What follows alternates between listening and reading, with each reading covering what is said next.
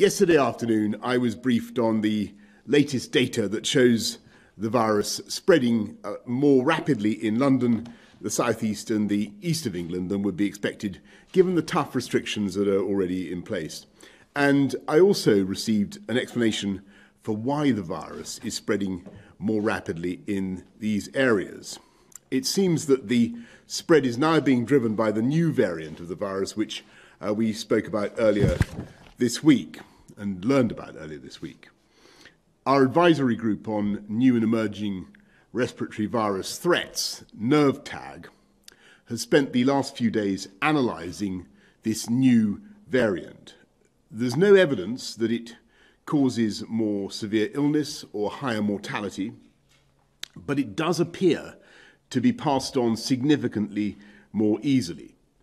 NERVTAG's early analysis suggests the new variant could increase the R by 0.4 or more, and although there's considerable uncertainty, it may be up to 70% more transmissible than the old variant, the original version of the disease.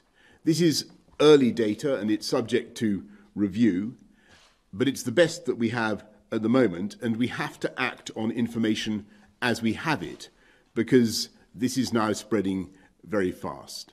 The UK has by far the best genomic sequencing ability in the world, which means we're better able to identify new strains like this than any other country.